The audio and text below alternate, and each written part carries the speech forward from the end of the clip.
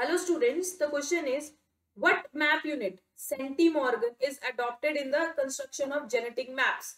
A unit of distance between genes on chromosome representing 50% crossover.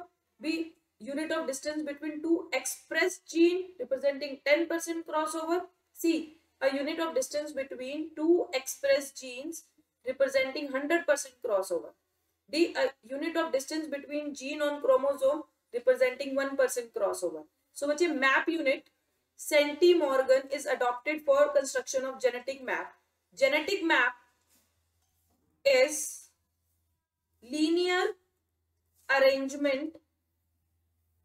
It is the linear arrangement of genes on chromosome showing 100%, showing 1% crossover. So the correct answer here is option D. Thank you.